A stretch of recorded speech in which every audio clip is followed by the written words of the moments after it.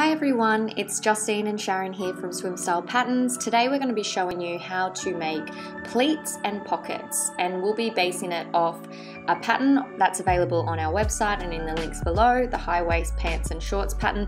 But this is a versatile method and you can use it for any patterns or any other pleats and pockets that you wish to make. If you do like this video guys, remember to subscribe to the channel as we'll be releasing videos similar to this every single week. And leave a comment below and let me know what project you're working on at the moment that you might be able to use this method of pleats or pockets with. So let's jump right in and get started. What you'll need to complete this project is some pins, some scissors, some thread, a tape measure. To mark the pleats, you'll need a fabric pen or tailor's chalk, or you can even mark it with some pins. If you've got a square ruler, that's fantastic, but it's not necessary. I'm going to show you how you can create this pleat without using a square ruler. I've cut out the front section of our high waist pants and shorts pattern to guide you through sewing the steps on how to sew the pleats and pockets. This pattern is available in the links below in the description and on our website. We will begin by sewing the pleat steps first. I've transferred the pleat marks from the printed pattern to the front section by cutting small clips along the edge.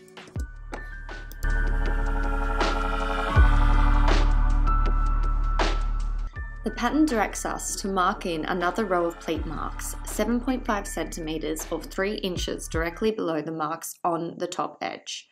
I recommend you use a square ruler to complete this task, but if you do not have one, you can create your square ruler from a piece of printed paper as I have done in the video. On the side of the paper mark in 7.5 centimeters or 3 inches. Mark in your pleat marks with water-soluble fabric marker or tailor's chalk, or you can use pins to mark the pleat marks.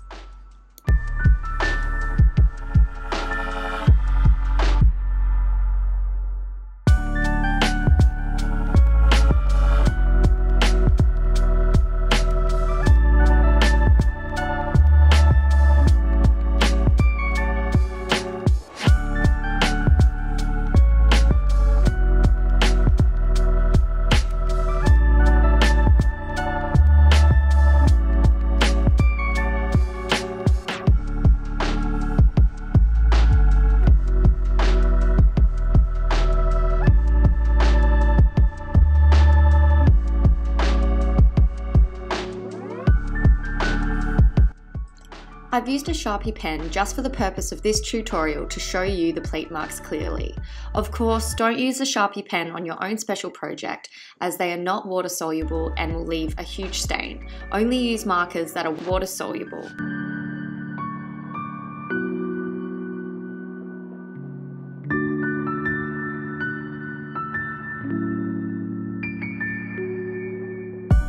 Form the pleats by matching the marks. Begin on marks closest to the center front. Press the pleats and pin in position.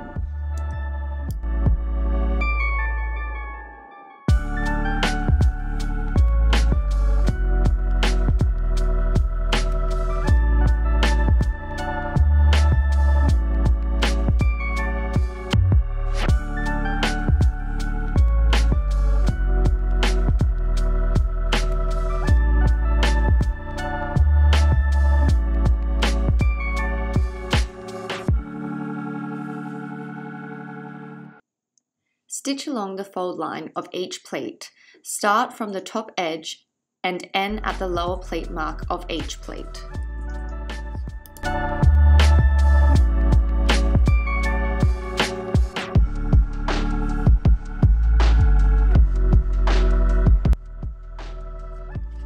Stitch across the top edge of the front section to secure the pleats in position.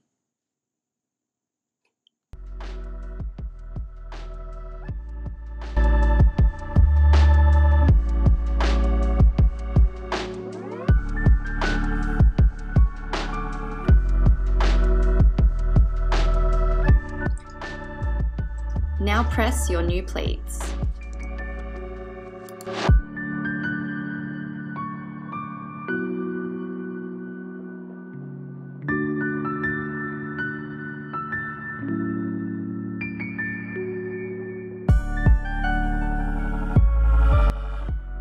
This is the pocket facing on the left side, and this piece is called the pocket back.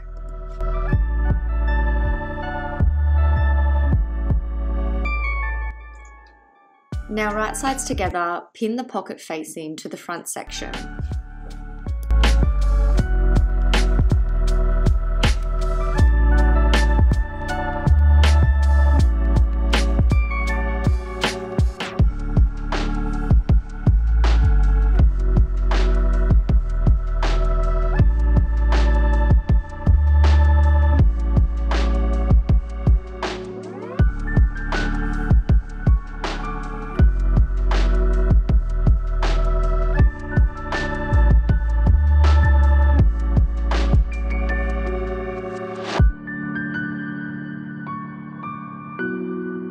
Stitch the pocket lining to the front section.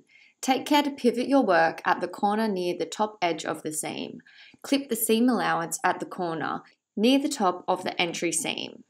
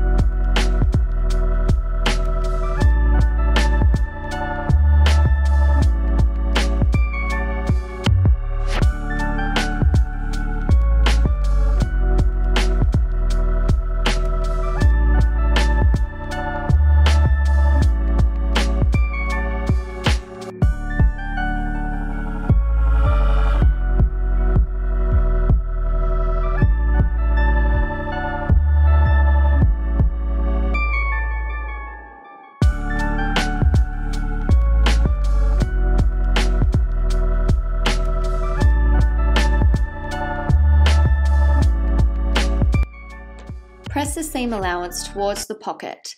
Take care to press the clipped corner part of the seam.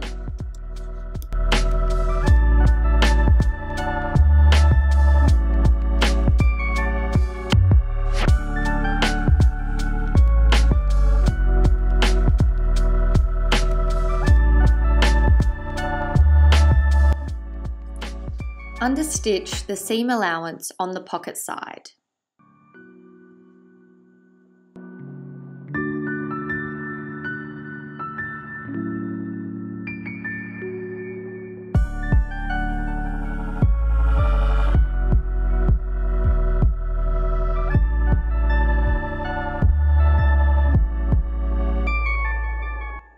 Now flip the pocket facing over to the wrong side of the front section. Press the edge of the pocket entry seam.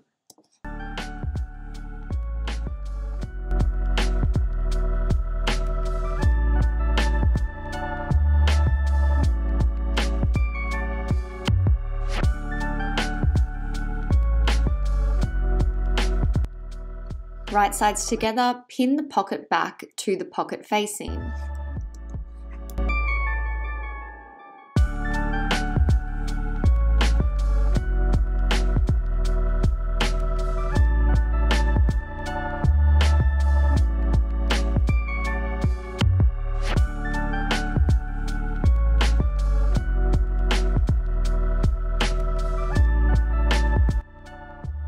I've stitched the pocket sections together. I've also stitched a curve at the lower corner so I could finish the raw edges with my overlocker or serger.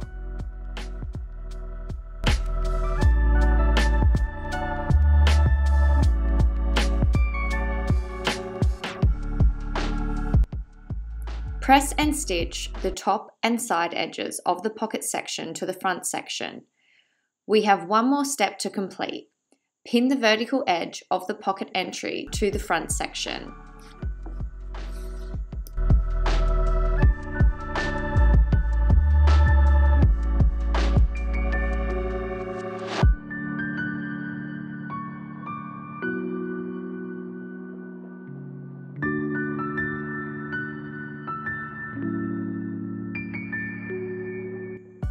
I stitch the vertical edge of the pocket in position. So that should be all the steps that you need to complete your pleats and pockets across any sewing project that you might want to add them into. If you did like this video, remember to subscribe to our channel because we'll be making videos like this every week. And don't forget to add a comment on what you would like us to make moving forward. Thanks so much, and we'll see you next week.